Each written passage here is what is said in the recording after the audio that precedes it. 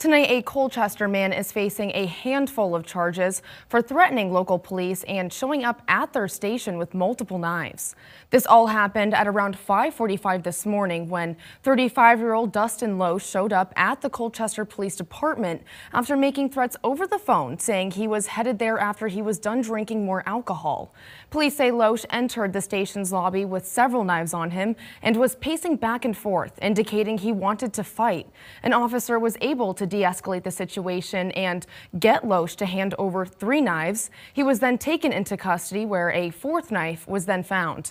He's set to be in court on Tuesday answering to charges of disorderly conduct, criminal threatening, and DUI.